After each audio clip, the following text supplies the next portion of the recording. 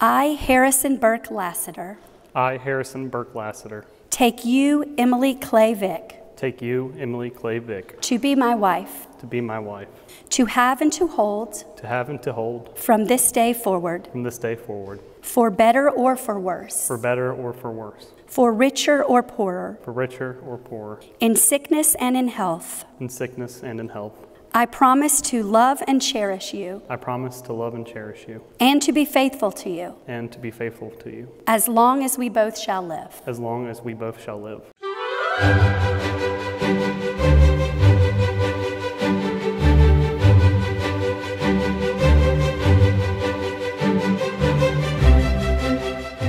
Harrison and I met on Bumble. So it all started with just swiping right. And our very first date was not too long after that.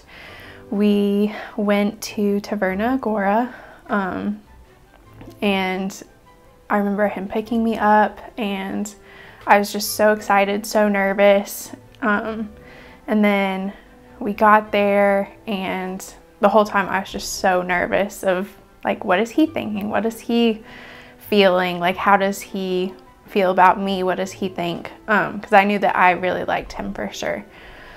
But it was just super cool to see like so many connections that we made throughout that date of, like, for example, we have lifetime rights in the same NC State football section. So it was super cool to see that all these years, our whole entire lives actually, we have been in the same football section and we never met. So we passed each other hundreds of times, I'm sure, but didn't know each other. I actually met on Bumble, which she made the first move, which, like, kind of going back to it now, it's kind of amazing because when I first met her, she was definitely the more reserved one. But then we ended up doing our first date at Taverna Agora, and I was a nervous wreck pretty much during the whole thing. I was really worried about, you know, does she like me? Is she interested? And then before we left, we actually started talking about, you know, state football and both having season tickets, and you know, we actually grew up going to games and only sitting like 12 rows apart. So we kind of were always near each other our whole lives growing up. And looking back on that, I think that's when I first knew that, you know, there could be something there. And I think it was the first real big connection that we had. And just kind of looking back on it, and I was so nervous, and luckily I had nothing to worry about because, you know, I think we were meant for each other. So after that first date, we didn't take too long to go on our second date either. We went to Chewy's, which actually I didn't even like the dinner, but it was so fun just being with him. And so we got to know each other better. And at that point I was like, okay, like, let's see whether this should keep going any past 3 dates or like we're just done, like go to someone else. So that third date, we went on a double date with my best friend and her boyfriend at the time.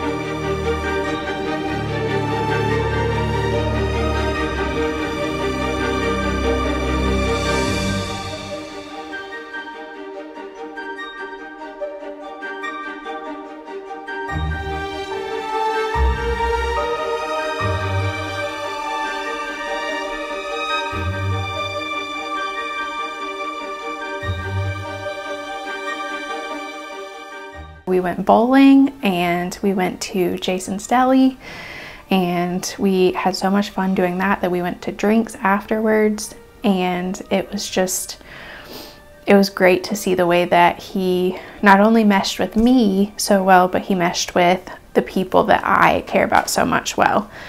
And so they would just play off of each other so well. They got along really well. It was so fun. Well, when we first started dating, I think we had 4 or 5 dates, and then the pandemic hit. So I was working in the restaurants at the time. So I was, you know, we only really got to see each other once every week. But I remember pretty much every time we meet, we would get Chipotle and sit on my couch and watch New Girl.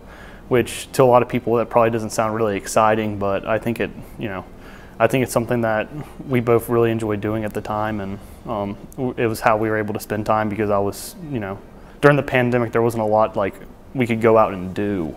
So I just remember having a lot of fun memories of us sitting on my couch watching New Girl and eating Chipotle.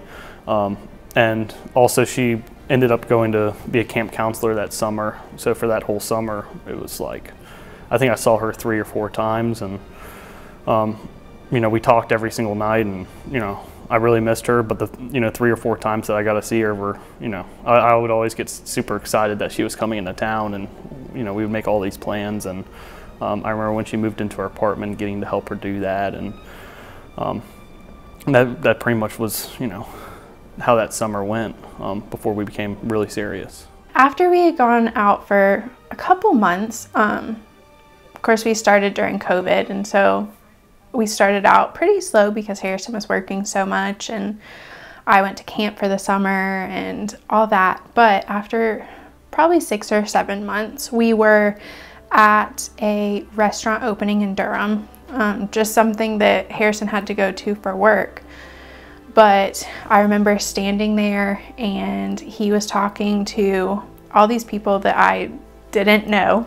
And typically in that sort of situation, I would be a little bit uncomfortable of like, how do I interact with them, and like, what do I say, and that kind of thing, just being with different people that I don't know. But I was completely comfortable with him, and completely comfortable of like, he's right there, and he's got it, he's got me, and it was just comfortable. It's the whole word that I think of when I think of that time. And that was the first time that I thought about like, wow, this really could be something. Like, he could really be the one. I could see myself marrying him. I think really for me, when I first, knew I really loved her, and that, it was serious, and I could see spending the rest of my life with her, was we went to Williamsburg our first Christmas together. We took a trip, and we went up there for a weekend, and just spending the weekend for her. For those who don't know, I'm like a huge history nerd. I love especially like early American history, so you need to go to Williamsburg and see everything and talk to her about everything. It may not have been something that would have been number 1 on her list, but she was there for it the whole time, and let me teach her about all the kind of fun stuff at Williamsburg. And it was just such an awesome trip, and that's when, thinking back on that, that's when I first knew that like I could really spend the rest of my life with her, and she's the one, because it was just such a memorable trip, and it's the first time that we really left Raleigh together and really did something big like that. So that was just a big first step, but also it just went so well that I just knew then that we would end up getting married. Since we started dating right as COVID started, we never really got a chance for me to show him Meredith and show him where I had spent so much time, and I had become the person that now he was getting to know. We had walked around state where he went, but we had just never had the chance to come to Meredith. So on October 16th in 2021, we decided we were going to make a whole morning date out of it. So we went to Waffle House across the street, and we got waffles and breakfast, and we came over, and I gave him a full tour of Meredith. We saw the lake, we saw the front, we saw the dorms that I was in, all of that. And then we finished at the apartment that I was in when I had to leave for COVID. And so once we finished that, Harrison said, well, I want to see the fountain a little bit better. I want to see the front and the front drive and all of that a little bit better. And so he had us walk up to that front fountain, and we walked around a little bit up there, and he got to the front, and that's when he pointed me to look at the new lake. So I turned around, and he was asking, can you see it? And I was like, well, no, you can't see it. And I just turned right around, and as I turn around, he's fumbling, trying to get the ring out, and asked me to marry him.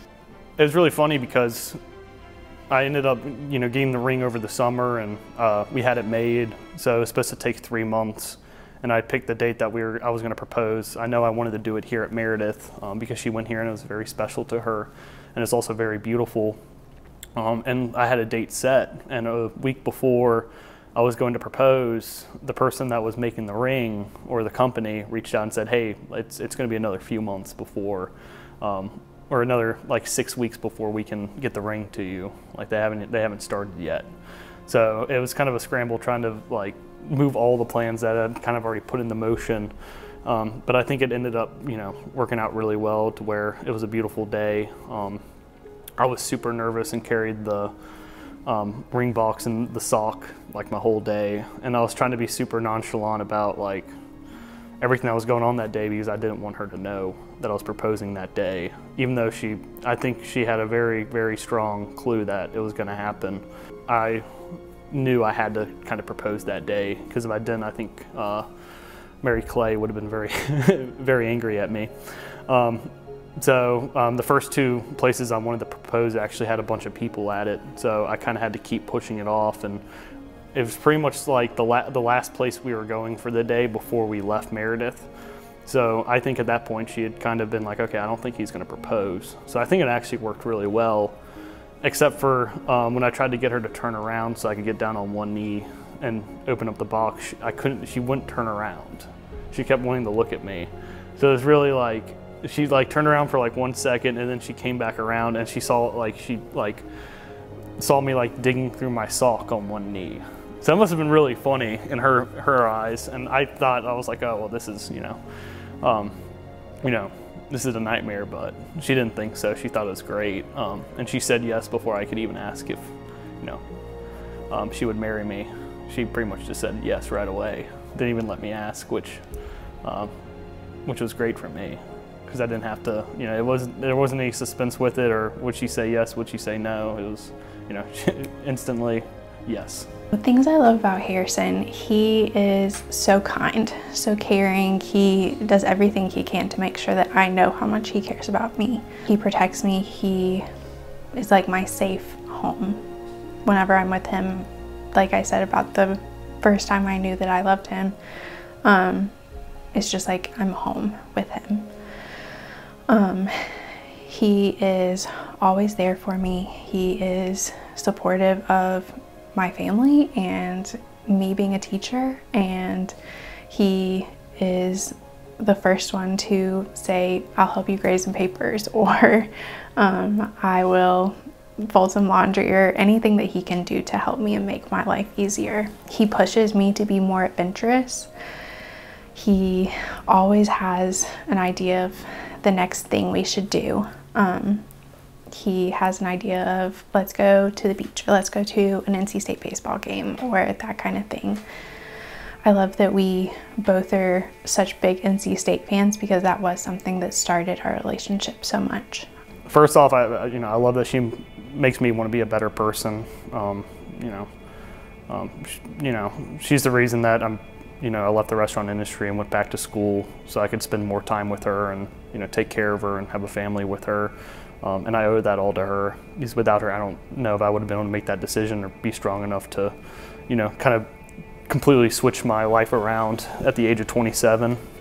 I love that she's super patient with me. I can be all over the place. I can zone out from time to time, and I kind of have a mind of my own, but she's super patient with me and really understanding with how I work and my brain works. And she's super kind. She's always nice to everyone. She always gives everyone the benefit of the doubt. Appreciate her about that.